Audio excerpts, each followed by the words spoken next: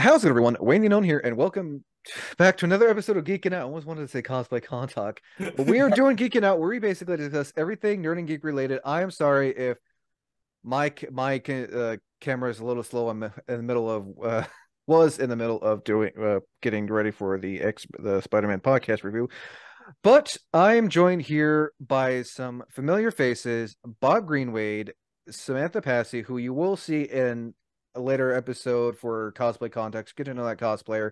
Returning Brian, and also you've seen him in the previous cosplay con talk episode, Elsa. And we are going to be talking about the difference and similarities between Marvel and DC Comics, from the studios to the comics, characters, you name it.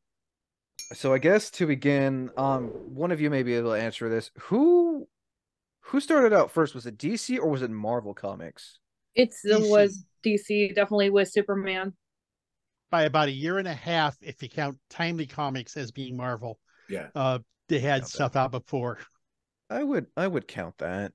So Timely I would too. Comics, what was that? You said that was Marvel's original name? Yeah. And then it was Atlas, and then it was Marvel. Yeah. Yep. And this was all Stan Lee who started that? No. No. He was working at Timely and at Atlas, but then he was put in charge of Atlas at about the same. I don't remember whether he initiated the name change, but he was at about that time, and he did Fantastic Four #1 and launched what we now know as the Marvel Universe. But a lot of that came with like the names of some of the characters and stuff. And they were looking to update and keep. Oh yeah, and that's when the Comics Code thing came in and all that fun stuff. DC's original Captain Marvel before his name change was to Shazam. That is a podcast in itself. Yeah, oh yeah. But the name comparison though, Marvel got that, and we had DC had a. Well, part of that goes back to what we were just talking about, the similarities and differences. So at the time that both these companies were getting off the ground, so to say, pulp magazines, detective stories, like The Shadow, that kind of stuff. So this was a transition from radio into a visual format, and you had like Little Abner becoming a big comic. Hell, I think even the Archie stuff started around these times. They were starting to focus on a lot of kids stuff, but there was some of those kids that listened to radio shows that were becoming adults, and they were giving them something to work with. And that's where I was saying, they started off pretty similar, and then they had the divergence and then went back together. But DC was a little, I don't want to say dark, but a little bit more adult oriented initially. Oh, I mean, you read the original Batman. Well, dude had but I'm talking about like every title. I'm not saying that they just had one. It was pretty much, that's why it was Detective Comics before they just shortened it to DC, because that weird DC Comics is Detective Comics. But actually, at the time, it was just stuff put out by national periodical publications. Yeah, they didn't even call themselves DC until I think like the 60s. Oh yeah, something like that. Here's a good example of an old DC Comics, because like Brian, I want to show that I like, for example, Dark DC, The Witching Hour. Oh wow! Just like the cover is dark. Yeah. I mean, I did a lot of horror stuff in the 50s. Yeah, and then since you mentioned that, the way too, a lot of the influence for that darker stuff was also from guys like Bill Gaines doing the EC comic stuff, Tales from the Crypt, things like that. House of Secrets, and this. I'm afraid to take this thing out, because if I feel like I take this out, it's just probably turn to dust. Yeah, but I just want to show what DC Comics were like. You guys were talking how dark they were, like. Oh yeah, Tales from the Crypt and graveyard stories, and it was all horror stuff and cowboy stuff, and Lash LaRue, there was all that stuff.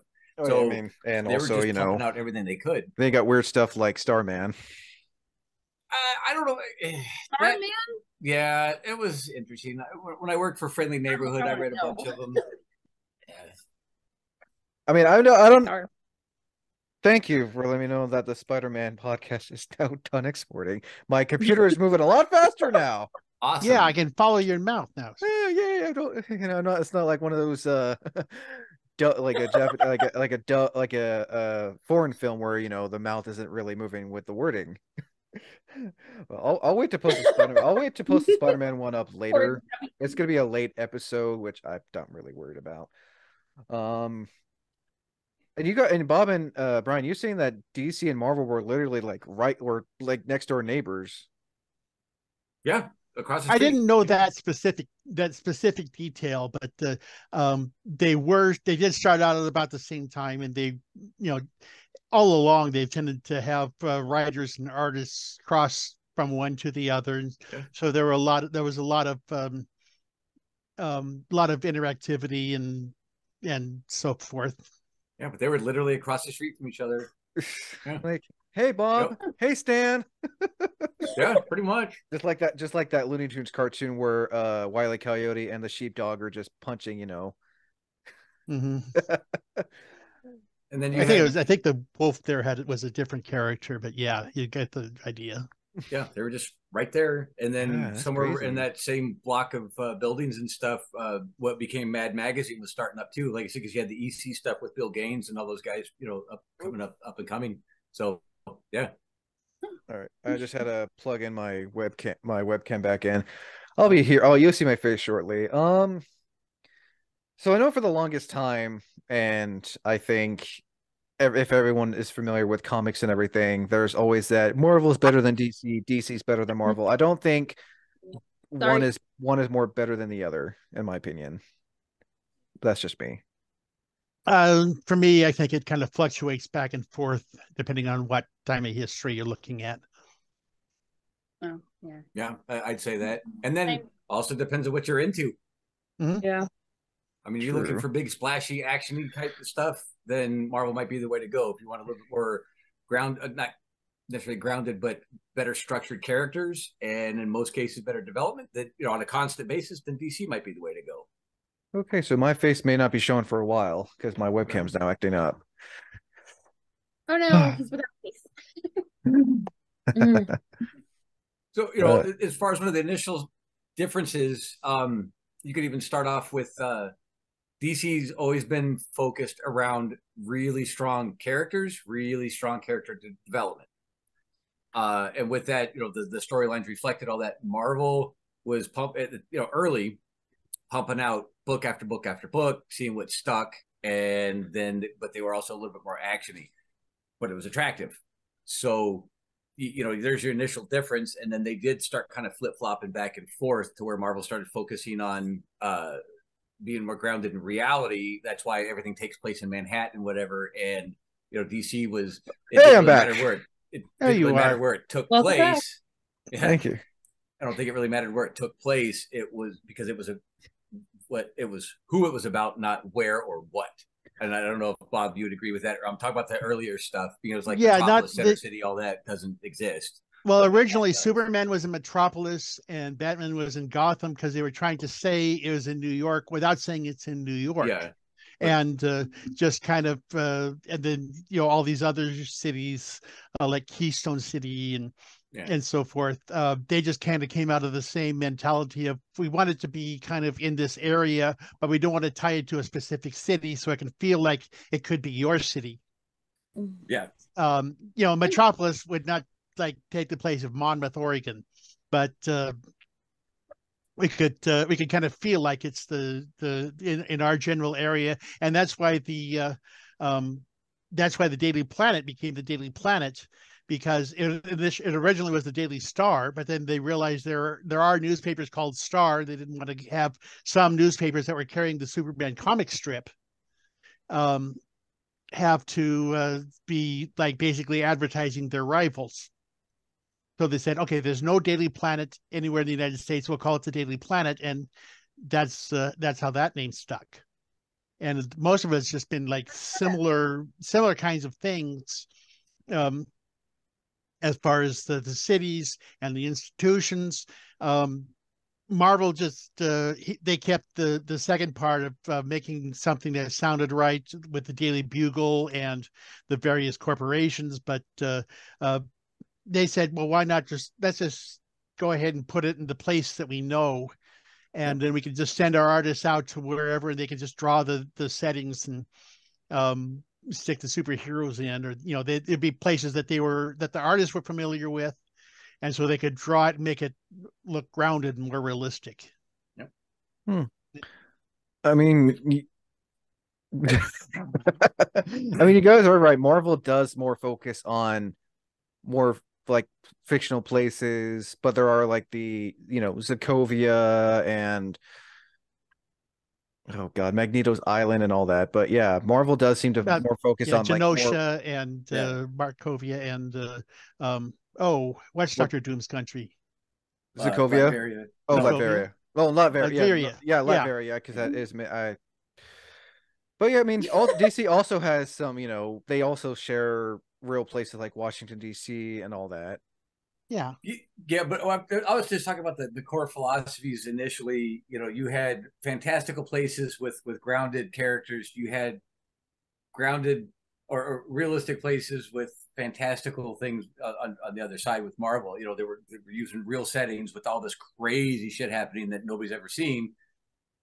And it was just that weird dichotomy there. So already you got a difference, and they're trying to appeal to different audiences in different ways. And I always appreciated the earlier DC stuff because it was more character driven.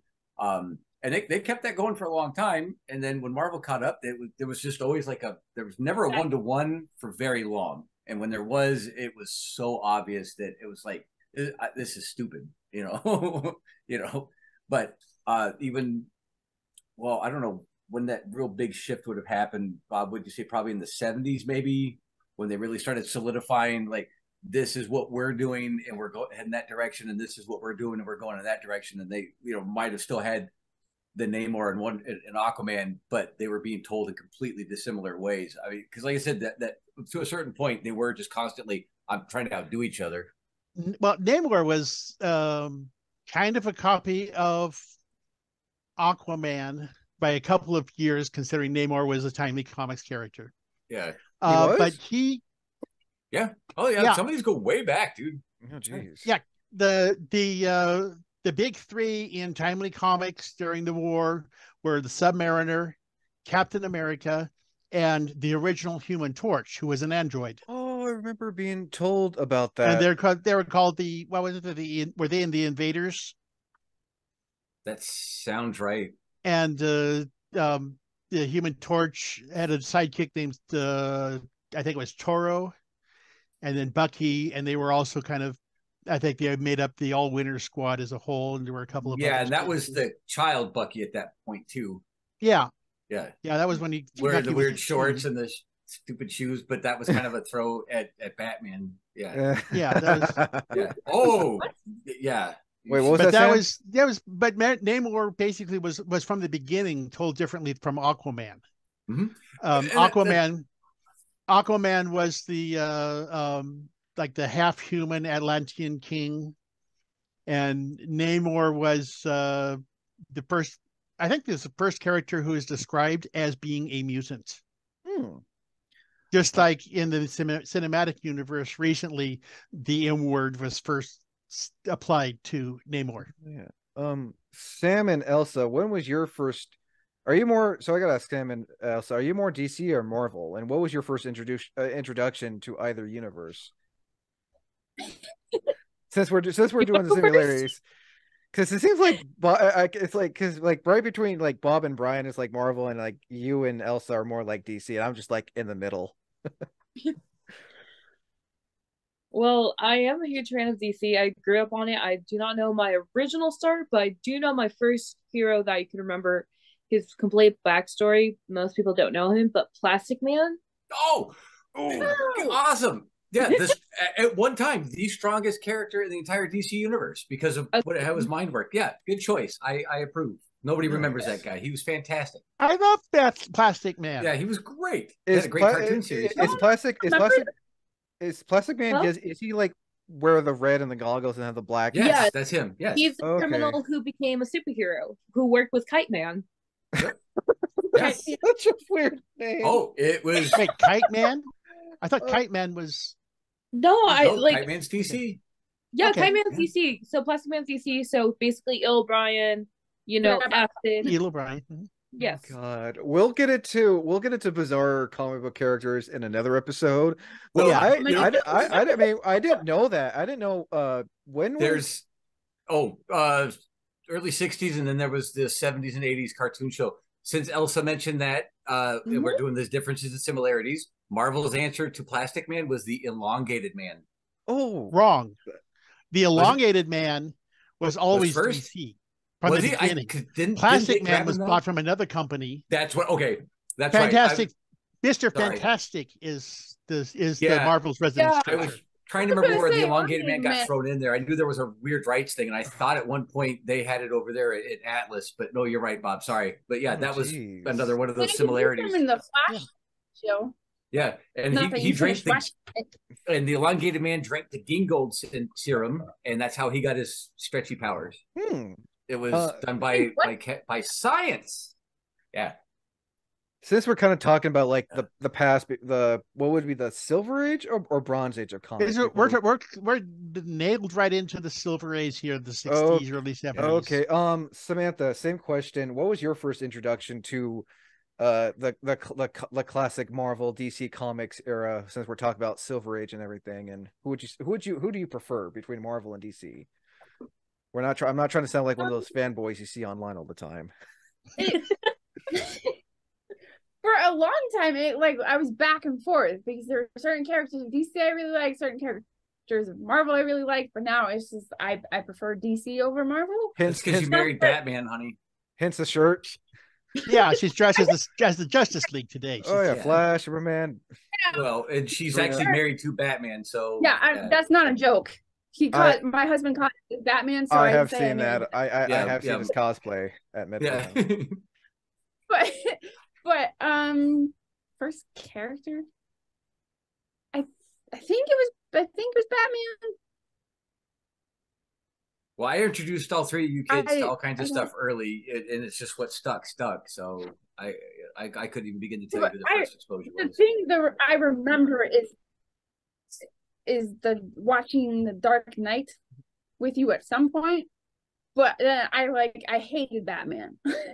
I did not like him, and then it kind of grew on me the more I watched it. So I would say Batman was my first introduction to the rest of DC. What about Marvel, if you can remember? I think. Well, it would have been Spider-Man, honey, because of me. But I don't think that really stuck with her. I don't remember.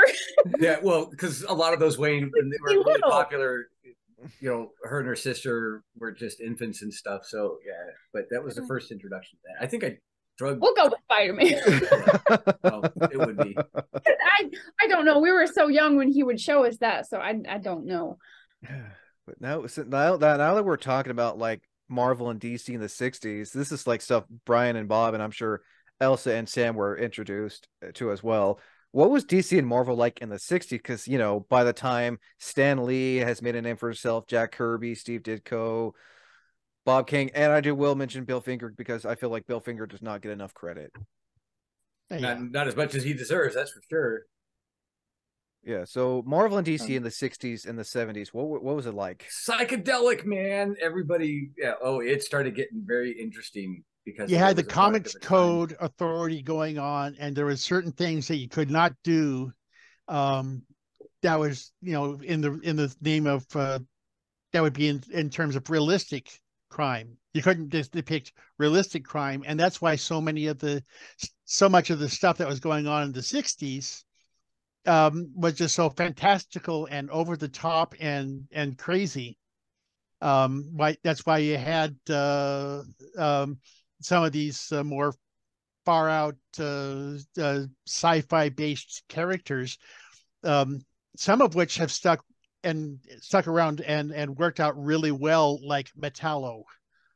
Ooh. And I'm familiar with Metallo from DC. The only one of Superman's strongest enemies, who, if I'm not mistaken, from what I remember from the animated show, he had a thing of kryptonite inside his body. Yeah, that's what powers him. That powered his cyborg. That's his cyborg body. I remember being introduced to him in the animated series back in the 90s. Mm-hmm. Oh, he's a badass. He always has been. Other than his appearance, that version is true to the original, and I think his appearance in the comics has been adapted to that.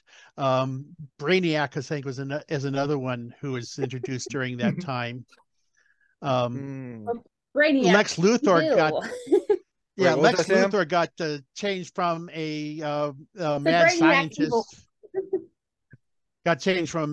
Lex Luthor got changed from a mad scientist into a high tech villain, basically. Well, and he was also representing, Damn the Man and all that stuff, and Captain Industry and all that. No, that wasn't until after Crisis on Infinite Earths that Luthor later- really leaned into. John Byrne had Luthor leading Well, into. yeah, I'm just saying, they kind of evil started corporate man. like hinting at their stance on corporate America and all that kind of stuff fairly early, but it wasn't overt until later. Absolutely. No. Jericho. Wait, Jericho? All of you sounded like aliens for a second, and my Oh. computer's being a little. Oh, It's like I don't know what you're saying. so Ugh. who would you say is, as Lex Luthor, who would you say his Marvel counterpart is? Doom, maybe. I would be between Green Goblin or Wilson Fisk. Ooh. Ooh. I can't. Yeah, I can see that they're both power hungry bald men. Yeah, Norman Osborn. Norman Osborn, Wilson both, Fisk. both their enemies wear red and blue. Green Yeah. and purple. Yeah. Oh yeah, Wilson Fisk's his original outfit was the white coat, purple turtleneck, black It was pants, just a business suit. and that giant bejeweled cane. Yeah, All like 800 pounds of muscle on that guy too. That's all it is. Yeah, he's just nothing but stacked muscle. Big burly man. That's I wanted to look it up, and yeah, most people say Wilson Fisk is the Kingpin. Marvel. is it because they're both bald and That's what it says. Yeah, they're both rich and bald. They're also but both. the thing is Lex Luthor needs a souped up a powered up suit just to take on Superman, while Wilson Fisk is pure muscle, can nearly beat the living shit out of Spider-Man if he could. Yeah, that's where the Norman Osborn side comes in as what's Lex Luthor's counterpart there. Oh man. Oh yeah. And Wilson Fisk, he was introduced in what year? Late 60s, I believe. Yeah, because Spider-Man was introduced in the 60s in the early 60s as well. Yeah. Yeah, But- I don't remember whether I think he may have started even as a But Daredevil it was enemy. he was in Daredevil. That's why I'm just trying to remember what year, somewhere in there, because he was Daredevil's main guy. Mm. 68 sounds about right. I did have a question waiting for Elsa though. If you Yes. started off in DC with Plastic Man, which direction did you go with their entire gallery or catalog of comics? Because that is a very interesting intro to DC, and to know his whole backstory and to be into him, to me, it's just intriguing because so few people remember him past the cartoons, and that's why it was great to see him come back in like the Dark Knight Strikes Back. He was a main character in that. Basically, it just was all over the place because libraries. I don't think the generation now knows what a library is. What is that? Where you go to look at pictures, Books, yeah. Those book with, things with words? Yeah, it's like a mix of Barnes and Nobles and also Blockbuster, but everything's for free. Yeah. But you have to return it. So it's so it just went on like looking at interesting covers. I never read like what was the backstory. I'm like, oh, this looks interesting. Grab. I think the next one was the original Teen Titans. So like where Ooh. Starfire had her really long hair. Oh, that big Yes. where she was like half And naked, where she looked half naked, basically. Yes. and hair larger than the rest of her. Yeah. Yeah. Which was a thing for a long time, by the way. Was that 70s or 60s? Not a good look. Starfire was introduced in the 70s. Yeah, I was going to say that was all before some of the character conversions, because Robin stayed a teenager for probably 20 years before Before he died. Oh, Or Robin, depending on which Robin. Robin's dick. original Nightwing's original suit though from the Teen Titans, that giant leotard with the I can see Sam, I can see Sam. I can see Sam just like It hurts my just, feelings. I think you may be thinking of the original Earth 2 Golden Age Robin's 1970s costume that was like predominantly red. kind of look like Dead Man's outfit.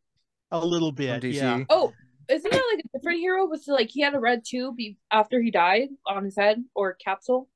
Who? Wait, That was Deadman? Red Hood. Yeah, Or that hood? Red Hood was also the original Joker, Robin. which Oh. was Well, That was that's the up Joker's for debate. original identity, but Yeah. Red Hood later was resurrected Jason Todd. Yeah. yeah, which was Yeah, but the capsule head thing, they kind of retconned the origin of that because it was just some notorious criminal, kind of like the Dread Pirate Roberts. They would put the hood on just a random thug, and basically terrorize the just city. like basically like Spider-Man. Anyone can be Spider-Man. Anyone can. yeah, be that was the Red Hood. idea. And see, you know, that's so. For what else I was talking about, the reason for my question. I don't mean to take away from you on that way. No, no, Oh, because- you're fine. I want Elsa and Sam to Well, get some word in as well. Yeah, the reason why I was asking her though too, okay, asking Sam's kind of unfair because of me. You know, if Bob and Elsa didn't know, that's my daughter.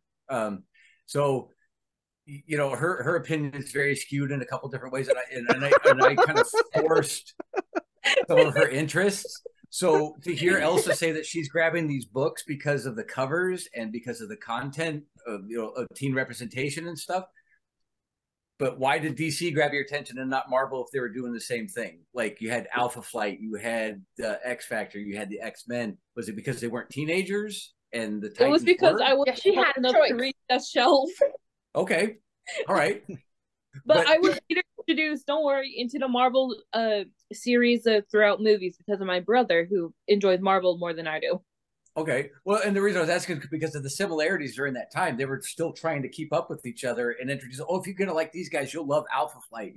If you like these guys, you're going to love the Teen Titans. You know, they were going back and forth and everybody was popping out pretty much the same book. So I was just curious as to what the appeal Who's Alpha Flight? Yeah, Again, you're Flight. talking to someone whose knowledge of the comic books, and I will say this because we're allowed to cuss on the Geeking Out podcast, is like my knowledge with Marvel. That much. Okay. DC, I'm more familiar with DC with their animated, their movies, and some of their comics because I'm sorry, but Alpha Marvel- Flight's like a C-list Canadian superhero team with Actually, the the kids. Canada's A-list team, the government's A-list team. That's why they're Alpha Flight. There was also a Yeah. Beta Flight and Gamma Flight. But I mean, just the C-list as far as like popularity was concerned and Oh, everything. what I meant. we'll be Yeah. talking Until about, John Byrne took over. We'll be Yeah, talking well, about a lot of fair series enough. and, 'Cause- we'll be talking about some of the low letter list comparison characters in this podcast as well. Yeah, So, because like, you also had like Excalibur, which was like a third-rate X-Men and stuff. But that's why I was asking also is because there was so many of those books around that time that you're talking about that were almost one for one. Mhm. I was just curious as to what appealed on one or the other. Well, like I said, it was mostly a height difference. I couldn't reach Okay. up to Yeah, get Marvel. No, fair enough. No, that's perfectly Right. understandable. And if it spoke to you, it spoke to you. That's great. Having been in the industry years and years ago, a lot of the It's this marketing tactics were Alpha Flight. yeah, that's them. Yep. Yeah, the Wendigo guy, and all that. the weird looking Bigfoot. Interesting. Mariner, Oh, Shaman, SOB. Vindicator. What?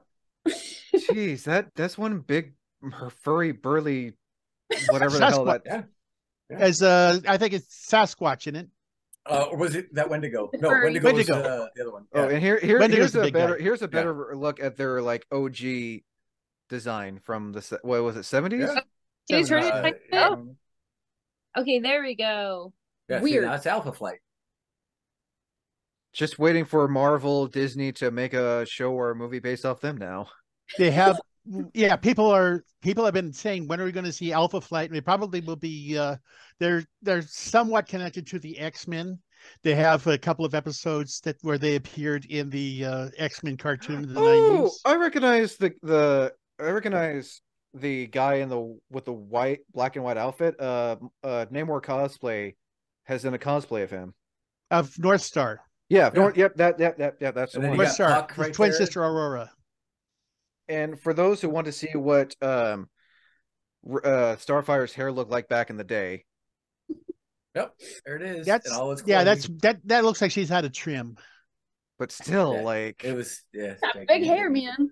geez, like I have to give props to the artist, just like or whoever said, you know what we need? We need Starfire to have big, big, wavy, bushy hair. I believe that would be George Perez. Yeah. Rest in peace to that man, by the way. Yeah, I think it was Wolfman and Perez who came up with most of the new characters in the new Teen Titans. Same. He also came up with later design for Wonder Woman as well. Have you seen the live action Titans that HBO Max did? They kind of did the same thing with Starfire's hair. It's so beautiful, I will admit. She looks great. She's gorgeous. See, I do like the fact that, I guess since we're kind of talking about these older comics, I do like the fact that the live action stuff does like giving small nods to the older comic book characters and their original. I think you kind of have to. Yeah. I mean, if you're DC though, that's a rock. That's an unsteady. That's an unsteady. That's an unsteady bridge. They're trying because sometimes, like Brian was saying, translating live action to base off a character's look from the comics does not always go well. No. So did you Elsa or Sam? I'm not sure if you ever read, like, say, the New Mutants when it was in its run, which was kind of like Marvel's answer to the Teen Titans because it was all kids. I briefly skimmed through it, but I wasn't a fan.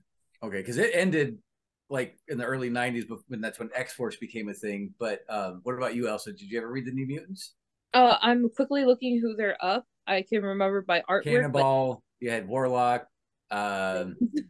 Boomer. I read it at a Barnes and Noble. They made Cannonball, Psyche, Wolfsbane. Oh yeah. They made a movie based off of it. We had to wait years to see, and I heard it was kind of a disappointment.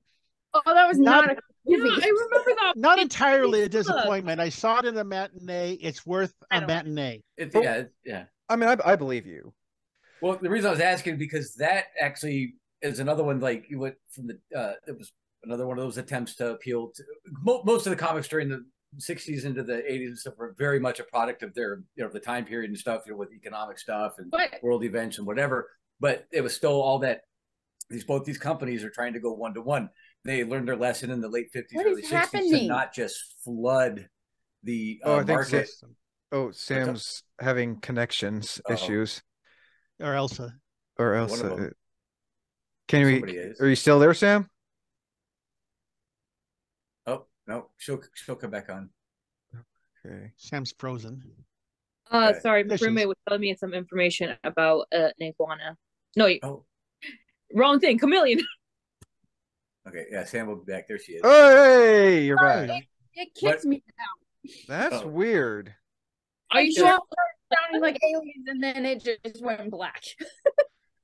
It's because you are on Utah internet, honey. So now we're talking about the Marvel and DC comics from like the late 70s and early 80s, where they're kind of like who can bring out the better comic. Well, what I was getting at is they both kind of learned their lesson in the 60s to not just throw every possible man out there. Granted, you have like Spider-Man, Ant-Man, whatever, Batman, blah blah blah, but Dog Welder and Calendar Man, Kite Man, this man, Julian Gregory Day. Yeah. So Strong Man, Rope Man, Tornado Man. Yeah. Wait. Anything what? you possibly could. So we're getting into the era of comic where Marvel and DC just had some weird names. Well, the ones that I mentioned are a completely different franchise of the Mighty Heroes. Yeah, but the idea was they were just trying to push out because Superman and Batman and Spider-Man and all that. Iron Man they were just anything you could, like Thermos Man, stuff like that. It got really weird. I'm serious, man. But they kind of learned their lesson because there's only out of every 100 you're going to get like one or two that'll stick, and it's because, like I said initially, with character development, solid stories and stuff, that's what was more appealing. But if these guys were good, hundreds more would be better. And unfortunately, it took a long time to get past that. And I think that's also why you saw a huge influx on a lot of villains that, that was going to get Spider-Man. If they couldn't do it in titles or in separate titles, they're going to do it within ones that they had. Like the Guardians of the Galaxy would constantly rotate people and stuff like that, is what I'm getting at. And then once that dust kind of settled, you started solidifying who you had, and went back to that 1-to-1. So if we've got the New Mutants over here, well, the hell with that. We're going to have the Teen Titans over here. If you're going to have, Batman over here, well, we're going to really push Moon Knight back into the forefront because he'd been forgotten since, whenever. And then you also had these artists like Bob had mentioned with John Byrne, who'd hop back and forth between these companies, Joe Quesada, all these guys who'd worked for both sides. Hey, guess what these other guys are doing? And the only reason it got popular is because I was on it. How much are you going to pay me? Well, guess what I'll do for you? And, then the rights things and all that kind of stuff became a separate thing later on. But these were still company-owned properties that if they got the guy that made it really good because of how it looked or how it was written, that's where your 1-to-1 kept staying pretty solid for a while until, the comics industry kind of came to its senses and focused on its own diversity. So that's why I was asking the girls, it's like, okay, if this appealed to you, why didn't that? Because, for me and Bob, it was just like, whatever came out, I'm reading it. Back in the day, I mean, really, I'm not, I wish I was. Well, kidding. I was in this, my single digit years were in the 60s. And this was the time when you went to the grocery store to buy the comics, and you didn't always get every issue of all the titles. So you just got to pick out. I think the grocery stores that I went to in Monmouth were more consistent than what I've heard from in other locations. But it was to read them, though, right? I went to read them. Yeah. I peek inside. I'd sometimes buy them. It was the 60s, so 10 to 25 cents per, sounds like a steal now, but it was an okay price still. But it wasn't done as an investment, or it wasn't done, for what most people are introduced to comics, or because the movie's coming out next week is what I was getting at. And yeah. So that's what I was saying, Wayne. So I came up, loving I grew up loving the Flash, the Silver Age Flash, Barry Allen, and kind of really liked. Is it the one who wears the metal helmet? No. That's the Golden Age Flash. Okay, that's Jay. I'm talking about Barry Allen, which is the one that you usually see on like the TV show. That plays on the TV show. The red suit with the yellow, the lightning bolt. English. Yeah. Correct. Okay. I know Brian was talking about like comic book character teams, or like how Marvel's teenage team was New Mutants, DC was. What about because when I was watching Guardians of the Galaxy, I heard about the group, the Nova Corps. So Marvel has Nova Corps, and then DC would have, what did you consider the Lanterns? Yeah, I was gonna say, would you consider DC's version to that the Lantern Corps? Probably the closest. The Galactic Police. I think the Nova Corps came off of was inspired somewhat by the. Wait, what was that, Sam? So I would agree on the Green Lanterns being like the closest. And then the Avengers, you got the Justice League, or depending on the name of the Justice League of America. Yeah. A lot of the early stuff that was Marvel, a lot of the stuff that you find in Marvel has its roots in DC, and Marvel has done a much better job at trolling DC properties than Marvel has, because they have the Shi'ar Imperial Guard is based on the Legion of Superheroes. Then there's of course the Squadron Supreme, which is a 1-for-1 parody of the Justice League of America.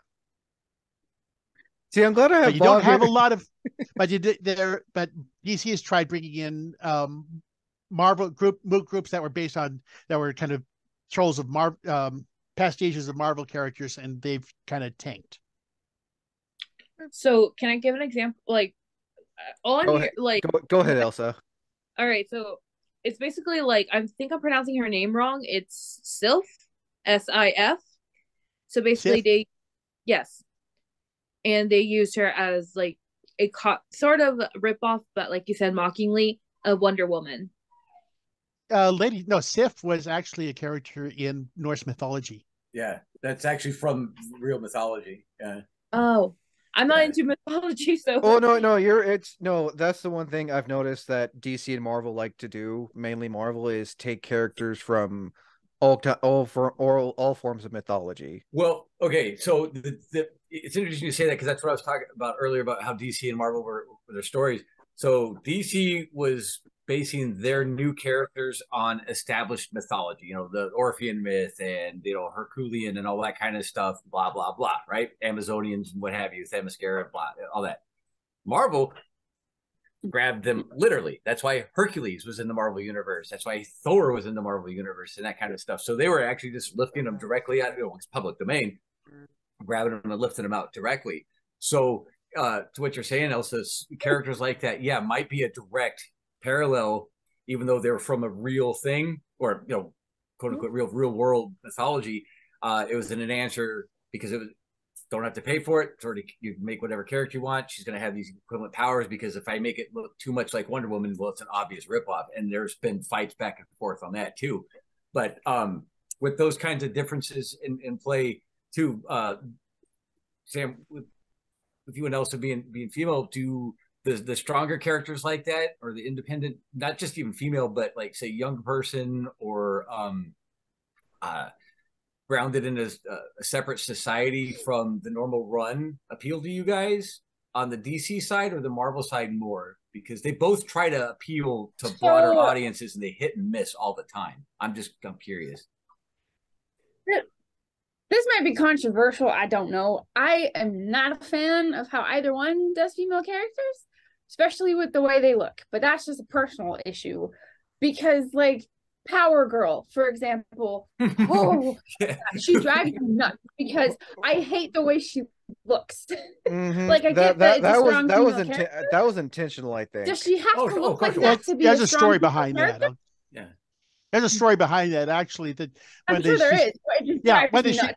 When she first appeared, she had a normal superheroine figure, and then just kind of on a lark, the artist decided, okay, each issue I'll draw her breasts a little bit larger until somebody says something, and that's where that is now.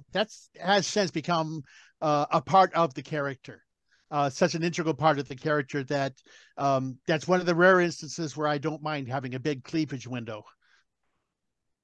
I'm trying to find an original version of Power Girl that doesn't look, because I remember you have to go clear back to her early days in Infinity Incorporated. Because I know Power Girl is in a sense a clone of Supergirl, depending on the lore. Well, she's the Earth 2 version of Supergirl from the Silver Age, pre-Crisis era, because she is Kara Zor-El, but she's just a different parallel universe. And then okay, so here is Power Girl's one of her early.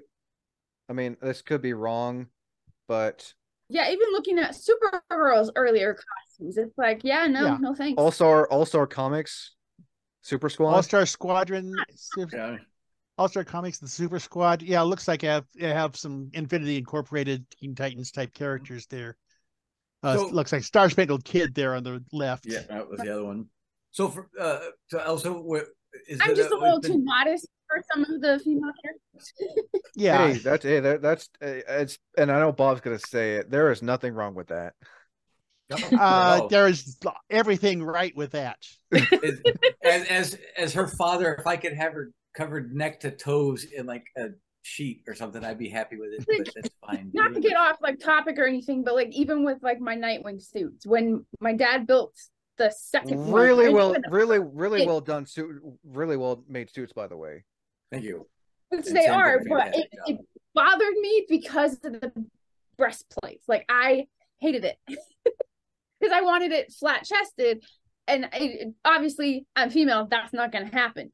But then seeing more female characters in comic books that kind of pronounce those features, it's like that kind of turns me off of certain comics. It's like, Which is I prefer more modestly dressed heroines as well. Yeah, which is kind of why I was going to. They're so rare. Was asking Elsa and Sam with obviously the target audience being what it was, the similarities and differences between the two companies. What was appealing to both you, story and art wise? That's kind of where I was getting at initially. Oh yeah. For me, like, I personally did not really enjoy either side. Like, yes, they had a good storyline and a good protagonist, but it's like, it just gets lost because I know it's made by male characters, assuming what women do. So, like, I just couldn't get into it as So much for- as I really want. I do appreciate any of their books Huh? on either side. I said any of the books from either company. It's like a hit or miss with me, and like at the moment I don't have like I prefer female superhero Okay. because like I as Sam was saying, being modest and all that jazz, but also there isn't like people like what I look for is like some similarities of characters that I could relate to. Like none of the women I saw I could relate to. Like, oh, she's awesome, she's famous, but she has a secret identity, Well, or like look up Faith when you get a chance. The comic book Faith. I think you'll like it. But what I was getting at was like, since you had mentioned the covers and stuff, a lot of those big splashy covers. That was what I was getting when I worked in the industry. That was a marketing trick to appeal. It's like, oh, this big action pose and stuff is going to be really, exciting. And the books usually sucked on the inside. It was a little common thing. But what I was getting at is from a female perspective, from both of you, especially being introduced much later than all these things were first run. What was catching your attention? Height stuff notwithstanding, not being able to grab them off the shelf, like you said.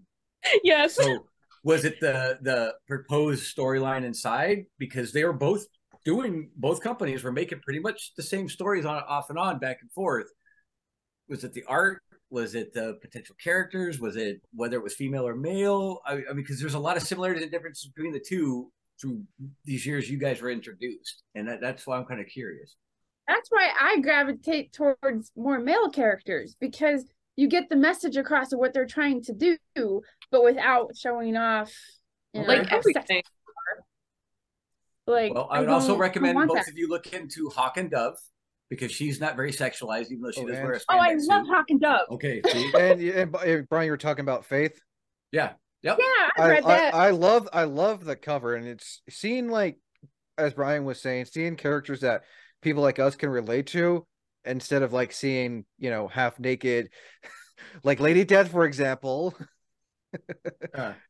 But seeing like, I really like like Sapphire. Yeah. Sapphire, I will agree. That's the only one I will appreciate her artwork. Star Sapphire, the Green Lantern. Oh, connected to Green Lantern. Yeah. Oh, and there's also Squirrel, and there's also Squirrel Girl. Squirrel Girl. Squirrel Girl. She's cute. You were saying, Elsa? I was about to say, also the Wasp, but I really loved her character design, but I could never find her comics. That's because it goes so far back. It's kind of tough to get someone. You might be able to find them on like Comic X and some of the websites and stuff, but that's an old character. Both of them are. But yeah, the reason I was asking too about since this whole thing's about similarities and differences, both companies were really struggling and trying to appeal to every possible audience they could in multiple different ways. And depending on your jump-in point, I was just curious as to what appealed to you, because obviously for me and Bob to some extent for a long time, it was just because we'd been reading these titles for years and we were reading them as they were coming out, the older ones.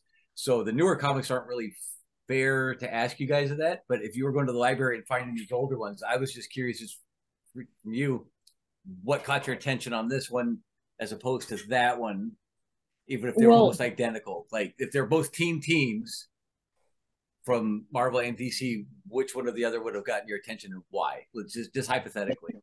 All right, I will admit, when I was looking through books that I noticed, I mostly looked at for the cute guys. So Robin was one of my first crushes. Okay. By the way, Robin, that's one of Robin, the design I was telling you about for Robin, his leotard, his circus performer suit. Yep. Like, so I have posters on my wall, mostly Nightwing. And I don't read the comics, but I like the cover. Okay. Valid. For that reason, Elsa, that's funny. Well, unfortunately, unlike you, I enjoyed reading it. Like, oh my god, like this. Well, I've read this, but it's just I enjoy the covers more. I mean, you gotta admit the art styles are really. Also, what was that, Sam? You cut out. Because now, like with most comics that I find, they have like this ridiculous ads in them, and then you can't get like the full story. It's like, this is stupid. I will agree with you with that. Like, it's ads. Yeah, it's like, this is not what I want. The last time I looked inside a comic, which admittedly has been a while, I just get there were better. more. There were actually fewer ads than there were in the '60s per page. It's just the stories are taking longer to tell, so they're taking like 5-6 issues to tell a story that one book and story. back then would have taken just one. Yeah. Well, that's also struggling to try and make the dollars. So what you're saying, Elsa, is all things being equal, if you had, if there was a DC and a Marvel title right next to each other on the shelf, it wouldn't necessarily be the proposed character of the story. It was just an innate appeal, because they did that intentionally. Is what? Okay, no, but that works. That's exactly why these differences and similarities are out there between these two companies. Because if they couldn't hook me, they might get you. But I might be more interested in the story that this one company is pushing out, even though the covers are the same. Oh, I want to know what the conclusion of the mighty fight here is, but you're interested because there's Dreamy Nightwing on the cover, or Robin or something, but the story might be the same. And I'm not making fun. It's the nature of the industry, and that's why these differences and similarities are where they're at. Okay, yeah, because trying to be subjective or objective on my part is kind of tough because of the history, and same thing with Bob. But younger people coming into this, what was the appealing thing? Because you didn't start off at the beginning. Even if you did the New 52 or the Rebirth, which Marvel hasn't really done as much as overtly, to get a fresh start. Speaking of new, you guys are both looking at years and years of backlogs. Yeah, see, you're going. There's just years and years of backlog. So that's just very intriguing to me, with the similarities being what they are, that the differences are that subtle to where a smaller part that might not appeal to a mass audience, which could or could not be the case depending on the title, is what you gravitated towards. Because it's all whatever you like. I mean, I don't judge anything. I've had people read some weird. My indie collection has got stuff that nobody but me and maybe Bob might have ever heard of before. We do not judge on this channel. No, not at all. So I said, really whatever appeals to you does it is great. What's that, honey?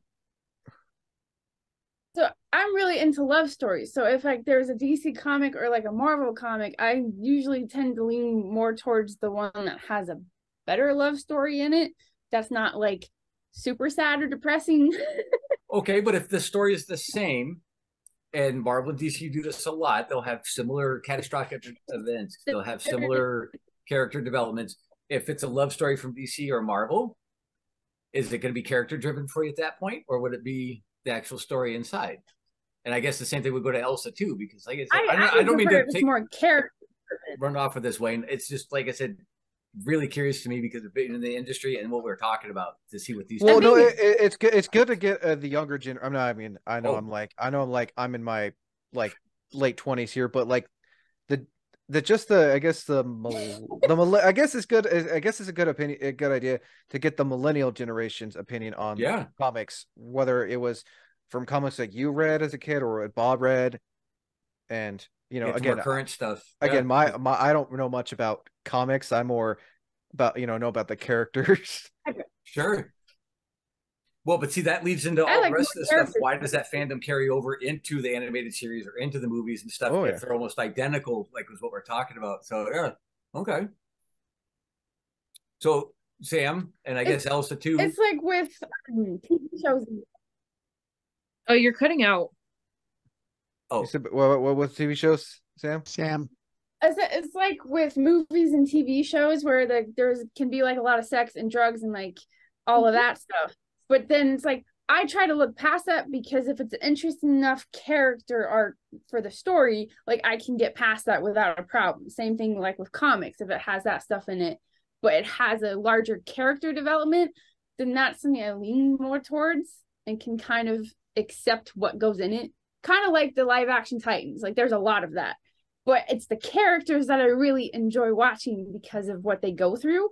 So it's like kind of have to find what you're okay with as long as the story's good. I felt bad from the clips I've seen. I felt so bad for Jason Todd in the Titans show when the stuff he was the stuff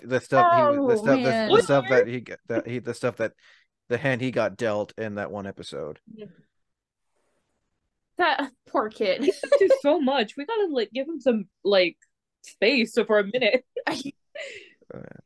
So I was gonna say, Elsa, would you have the same opinion as Sam then? If you had a DC and a Marvel book with the same storyline that you might have been attracted to, whether it's an action story, a love story, or interdimensional travel or wizardry, whatever, in the DC and Marvel, same storyline, would it be the character or the artwork? What would be your attraction there?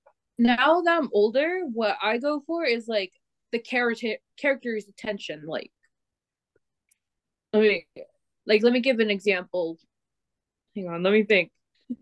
Like Batman and Catwoman. I mean, yes, Batman and Catwoman. Like they have the opposite attraction that could work perfectly. Like that kind of vibe. I don't know if you guys can understand me, like what I'm saying, because I get it. I understand the love chemistry between Catwoman, and it's like it's sexual at times, but then it's also like emotionally connected. But then it's like, okay, I don't disconnect because and then there's something like and then Catwoman, like the almost fucking Black Widow situation. Mm-hmm. Yeah. Yes, so basically like that. Okay, see, and that's kind of what I was getting at with Elsa. The two is that, so if you had a DC and a Marvel book, same exact storylines you're normally attracted to, and you're going to go with characters that you're familiar with before you would try something new then in that situation? I would honestly do what I know, but then later on go on to that road. Okay. Yeah, and the only reason like I said, I wasn't trying to steamroll you on any of that way. It was just no. You're fine. You got, like I said, you guys, like you, Bob, have like the more experience in this. Like I said, the reason why I wanted to do this was to get all your opinions. Yeah, on this topic. Okay, and I was just genuinely curious from both of their perspectives. Like I said, Sammy's waters are a little muddy because of me, but to have her answer that now, because she hasn't lived with me for a while, and then Elsa's as to what's the attraction, because there are literally one-to-one characters for both sides. There's the same artists for both companies, same writers for both companies off and on. And when these kids are jumping into this stuff, what is the appealing factor given all these similarities and differences we've been talking about already, never mind others that we haven't? And that's just interesting to me. So you're going with old familiar, even though the other company might be putting out the same exact story. And that it speaks to what I was talking about. If you have a strong character development, you're going to be attracted to that, even if the other one looks better. Right? Yeah. Okay. We were mentioning, I wanted to wait until you were done with that, but we were mentioning earlier about how the characters we're drawn to tend to be ones that are new when we're new to the comics. We're getting in early on the story. But my favorite Marvel character is a more recent character, Nocturne. Oh, okay. Of the Exiles, who I think was introduced around the turn of the century, and daughter of a parallel Earth's Nightcrawler and Scarlet Witch, and has a little bit of her parents' powers, and spent a little time with Excalibur. I remember, Bob, you were talking about that in the X2 podcast review, I think. Yeah. Well, and that there's another question there too with the similarities and differences, Wayne, with all these established characters that we all know and love. What's everybody's opinion when they do something completely different, like the DC Elsewhere stories or the Marvel What Ifs and things like that? Are you attracted to that stuff because it's what you know done in a different way? I've always loved What If. Yeah, that was actually something I wanted to bring up, was just how DC did Elseworlds and Marvel did What If, but there's a distinction between the two, in that the What If takes a particular moment and turns it in another direction, whereas the Elseworlds is like a whole different, they can re-genre the whole universe. Mm-hmm. Pretty much. So there's a similarity and difference in one take right there. I wouldn't even thought about the similarity between Elseworlds and What If. I'm more familiar with the What If because of Disney Plus's show Marvel's What If. Okay, but What If has been around for I didn't know that. Oh, yeah. That's at least the late 60s, because of the classic volume 1, number 34. I can remember that was a very interesting one, which I could discuss some other time. Yeah, my favorite What If is What If Punisher was a hall monitor in high school. That was one of my absolute favorites. That wasn't in that particular issue. I was thinking of more of What If Luke Cage was white, that type of thing. Yeah. So Bob and Brian, or whoever wants to answer this. So you guys were talking about Marvel and DC's mythological fantasy stuff, like the characters. Mm-hmm. who would you say DC's version is of Jason Blood, aka the demon Etrigan? That is DC. No, I mean, who would Marvel's- you say? Who would you say so who'd you say who is the Marvel version of Etrigan? Okay, Closest I and can think I'm of, gonna need you to Ghost Rider. cooperate. Yeah, the Spirit of Vengeance thing. Yeah, that's about right. Well, true. Yeah. I mean, I'm not familiar with much, but I know from what I've seen in the movies and the animated Justice League Dark, and from the animated series, how Etrigan was a demon, but his soul was put into Jason Blood, so they're kind of two.